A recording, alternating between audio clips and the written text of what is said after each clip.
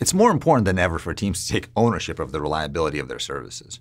This is especially true in distributed environments, like an e-commerce website that depends on services like inventory, shopping cart, and notifications. Today, we'll look at how to use data from a service mesh to understand traffic, error rates, and latencies in microservice applications with Stackdriver. This is the Stack Doctor.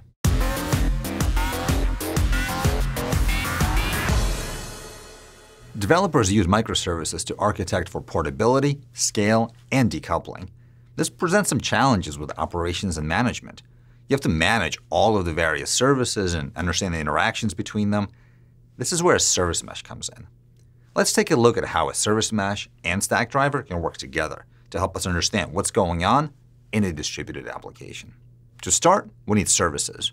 We'll use this application. It's a web store that sells really cool products. It also happens to be composed of a number of microservices written in a variety of languages. You can take a look at it for yourself in this GitHub repository. In a complex environment like this, how can we go about measuring reliability? This is where a service mesh is going to help us. But first, what is a service mesh? According to the Istio open source project, a service mesh is used to describe the network of microservices that make up distributed applications and the interactions between them. The real value of a service mesh like Istio is that it enhances the security, reliability, and observability of services, which are not necessarily easy to do in Kubernetes without it. What does that mean for us? Well, let's take a look at what happens when we have our microservices application managed by a service mesh. First, let's create a GKE cluster with Istio already installed on it.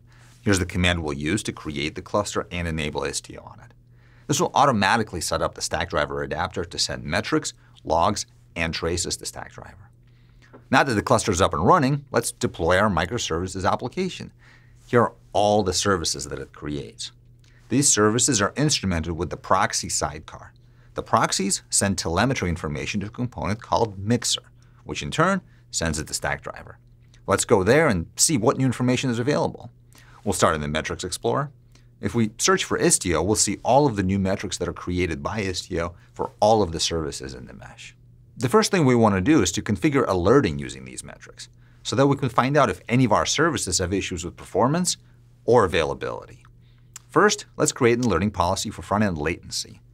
We'll use the server response latency metric, filter it by destination service name for just our front end, and further filter it by response code to just measure latency for successful requests.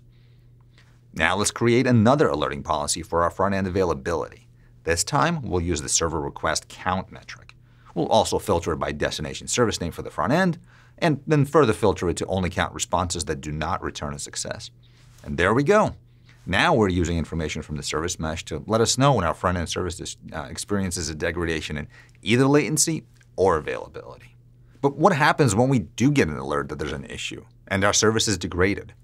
If the problem has to do with latency, we'd want to start by looking at tracing. Well, the good news is that the Stackdriver adapter in the service mesh is not just sending metric data. It's also exporting traces. We don't need to do anything to instrument our code. The service mesh traces service the service calls for us and sends the data to Stackdriver. On the other hand, if the problem has to do with availability or errors, we would want to have easy access to debugging information like logs. The service mesh is also exporting logs to Stackdriver. We can look at Kubernetes container logs for the proxy, for example, to see a record of all requests. If there are any issues we need to debug, this can be a great source of information. So thanks to the data being exported by the service mesh to Stackdriver, we've configured alerting on service availability and performance, looked at latency with traces, and dug into logs. Come back next time when we look at improving observability even further with custom metrics. That's it for this episode. This is the Stack Doctor. Stay healthy out there.